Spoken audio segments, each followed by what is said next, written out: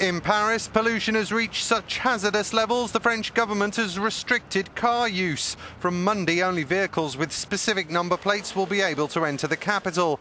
It's only the second time since 1997 such curbs have been introduced, caused in large part by a week of unseasonably warm weather in France. For now, the limit has been imposed for just one day on cars with even number plates, but could be extended to alternate driving days if pollution remains high.